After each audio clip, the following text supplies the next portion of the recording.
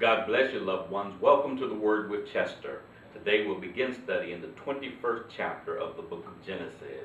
I am so happy that all of you joined in to watch this ministry. I want you to know that I do appreciate you and I love you with the love of the Lord. God is yet blessing this ministry, and I'm grateful to Him for what He is doing. Thank God that our listening audience is expanding. I do apologize to you. I took a couple of days off. I had pressing things that I needed to do, and God blessed us to accomplish those things, plus get enough rest. I tell you, I'm learning over the years that you have to get enough rest, otherwise other things will start to crumble. So I took a couple of days off, and I do apologize to you that were standing and waiting attentively to hear this ministry, but yet we're back on track. I did put up a rebroadcast, and but today you'll be hearing a fresh message from the Lord today, and I thank God for you to stay with us. I realize you could you have many things to do and many other ministries on the internet, on television, on radio, and all of these places, but we thank God for the loyal members that listen to this ministry. Well, shall we begin our study today in verse 1 of chapter 21? The Bible reads, "And the Lord visited Sarah as he had said, and the Lord did unto Sarah as he had spoken." Well, what did he say? Now, we read about it in our previous lessons. He had sent the angels, and they told Sarah that she was going to bear a child, or told Abraham that his wife was going to bear a child. And the miracle part of all of this, Sarah was like 90 years old, and Abraham 99 years old at the time when they heard the message. When the child was delivered, they were a year older. Abraham being 100 years old, and Sarah being 90 years old. So can you understand the magnitude of what had just happened? I'll read it again. "And the Lord visited Sarah as he had said, and the Lord did unto Sarah as he had spoken." In other words, she conceived a child. Verse 2, "For Sarah conceived and bore Abraham a son in his old age, and the set time of which God had spoken to him." Well, let's read verse 3. "And Abraham called the name of his son that was born unto him, whom Sarah bore to him, Isaac." And can you understand? Get the specifics. They write, this writer, which was Moses, wrote down specifics, because you got to understand, Abraham had another child by the bondwoman Hagar. He had another child. Can you get the specifics here? They want you to know which child this was and who he is. As I read verse 3 again, "And Abraham called the name of his son that was born unto him, whom Sarah bore to him, Isaac." Verse 4, "And Abraham circumcised his son, being 8 days old, as God had commanded him." Well, this was a covenant now. Abraham fulfilling the covenant that God made with him, and he made with God. He had his son circumcised after he was 8 years old. In verse 5, "And Abraham was 100 years old, and his son Isaac was born unto him." 100 years old. Can you imagine? Father and a child at 100 years old. In verse 6, "And Sarah said, God hath made me laugh, so that all that hear will laugh with me. And she said, Who would have said unto Abraham that Sarah should have nursed children? For I have borne him a son in his old age." Can you imagine? Who would have said it? We say in the day that we live, who would have thought it? But who would have grasped this, that at their age they would have a child? But you have to understand, when God is in the equation, all things are possible. In verse 8, "And the child grew and was weaned, and Abraham made a great feast that same day that Isaac was weaned." Well, shall we read in verse 9? But can you understand? They made a great feast when the child was weaned. Can you understand? They knew how to celebrate, and milestones they knew how to do, and most of it was in worship and adoration to God for what He's doing.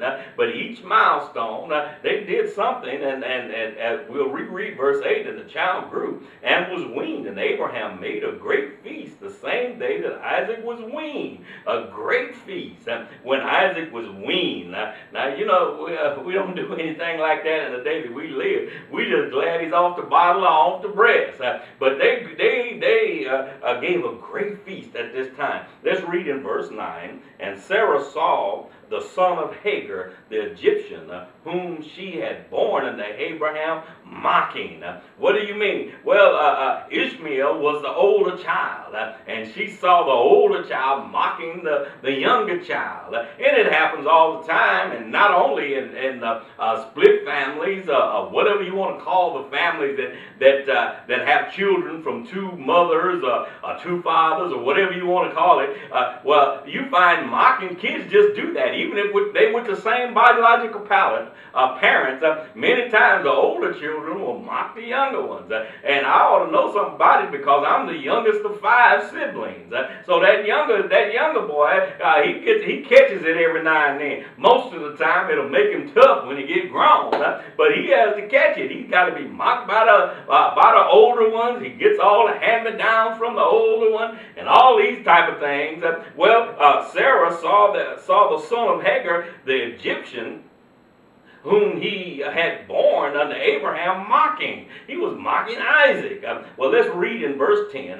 Wherefore she said unto Abraham, cast this bondwoman and her son, for the son of this bondwoman shall not be heirs with my son, even with Isaac. Well, get that now. Sarah saw all of this, and it stirred anger up in her. Well, it was animosity there before. You got to understand, this is not the first time that Hagar was cast out of this house. Well, she ran for her life on another occasion because of a situation or the situation. And here in verse 10, Sarah was going to cast her out. Let's read it again. Wherefore she said unto Abraham, cast out this bondwoman and her son. Not just a woman, but cast her son out too. For the son of this bondwoman shall not be heirs with my son, even with Isaac. Well, can you get the picture? The rage of Sarah. It was animosities there, and even stemming back from shortly after Ishmael was born. There was animosities there. So you got to understand, a lot of things goes on. A lot of things are going on. And here, this is what Sarah was going to do. She wanted to cast out the bondwoman. Let's read verse 11. And the thing was very grievous in Abraham's sight because of his son. And you got to understand that. Because of his son, you got to understand he loved his son.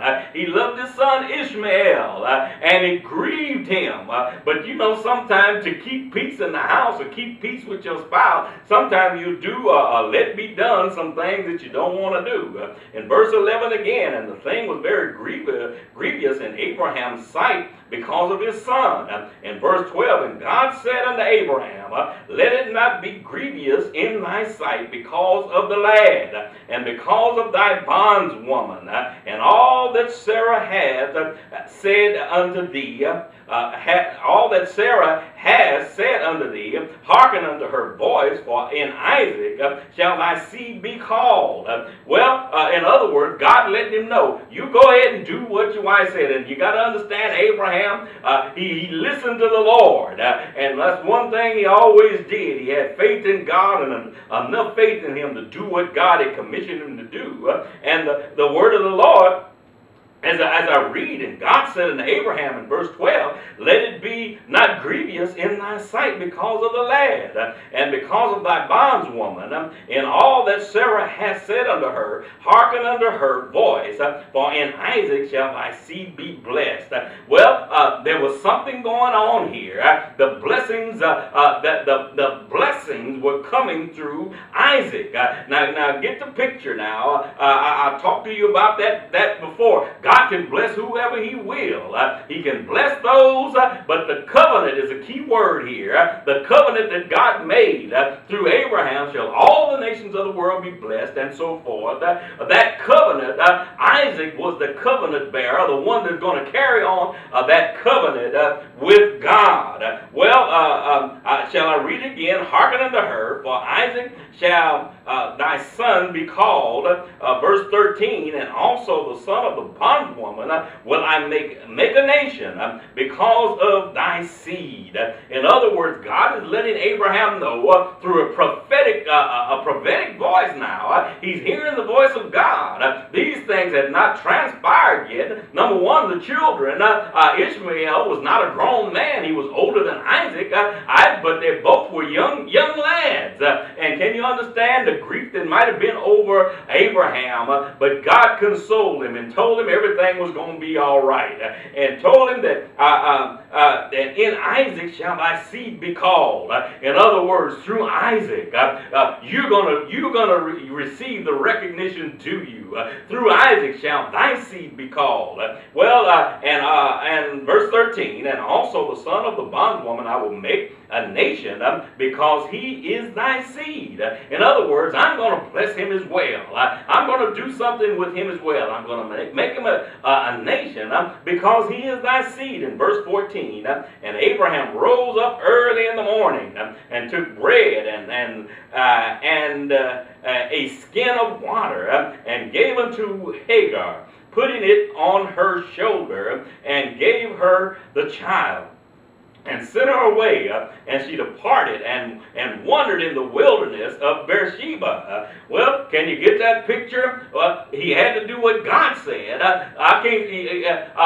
Sarah initiated it, but God told him to do it, and he obeyed God. In verse 15, and the water was spent in the skins, and she cast a child under one of the shrubs. And can you understand? She's getting right down to the bitter end now. And all the water was gone out of the skins. And she put the child under a shrub where he could receive shade. In verse 16, and she went and sat down apart from him a good way off, as it were a bow shot. What are you talking about? A bow and arrow. You can take that bow and you can pull the string back, aim it high, let it go, and it will fly a distance out. And so this was about a bow shot, for she said, let not me see the death of the child. Can you understand? She loved her child.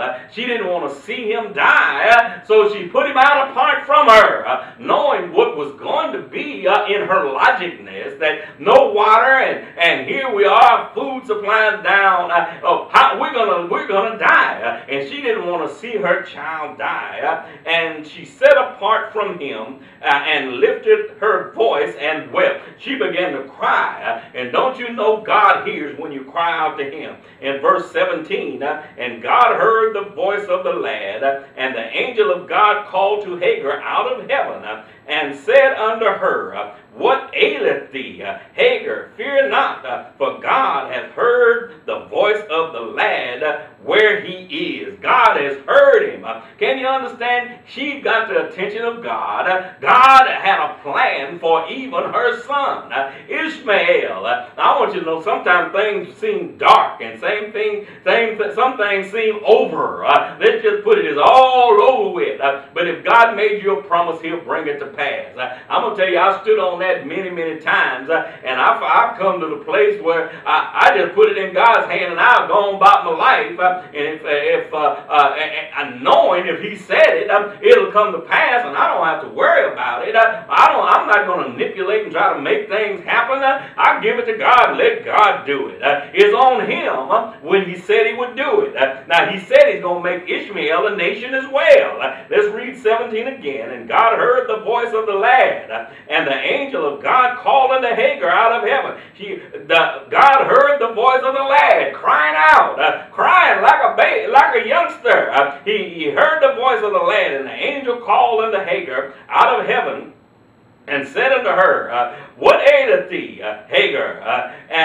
Fear not, for God hath heard the voice of the lad where he is. God heard his voice. You got to understand, he was also Abraham's child.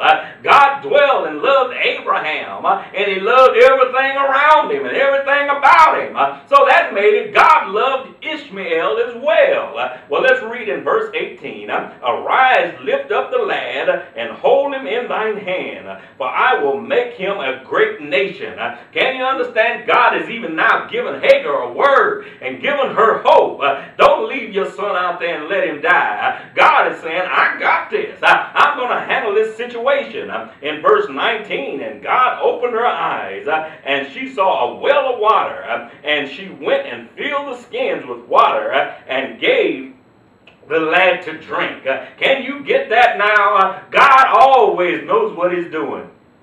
Sometimes when we think we're at the bitter end, the very last of how far we can go, God will get your attention, and He'll point out a well to you and let you know there's living water there. There's water there. There's life sustaining there. It's not over, and many times we think it's over, and help is just that far away. I'll read 19 again, and then 20 and 21.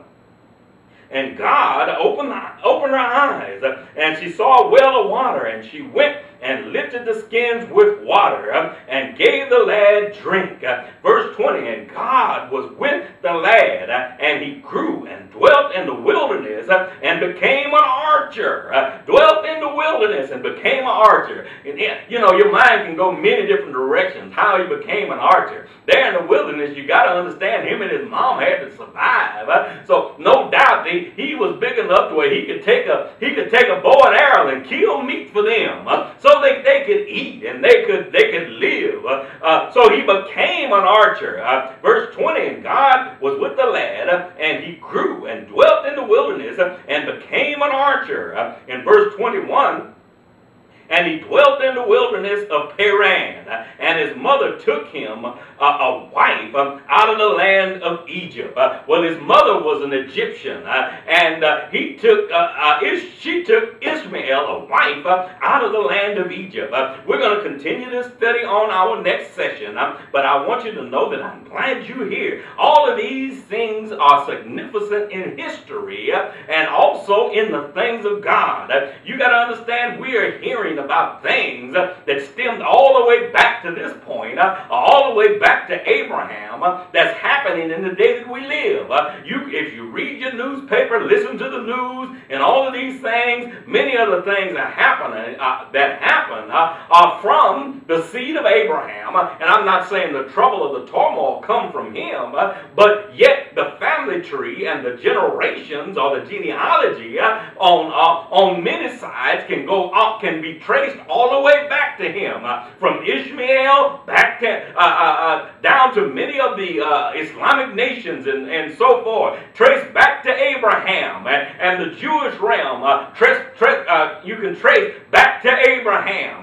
Well, let me even bring it on down. Christianity, you can trace back to Abraham. So get this picture now. God knows what he's doing all the time. He knows exactly what he's doing, and he gave a word that all of these things would be, and God always honors his promise. I want you to know I love you, my friends. I love you with the love of the Lord. If you would like to contact me for any reason, you can write me at the Word with Chester Ministries, Post Office Box 200483, San Antonio, Texas 78220. You can also reach me at my website, www.poemsbychester.com. We also have a toll-free telephone number, 1-866-267-0211. Remember, my friends, you can pick up one of our CDs. This will be a blessing to you. When you listen to it, you'll find yourself patting your feet and worshiping God.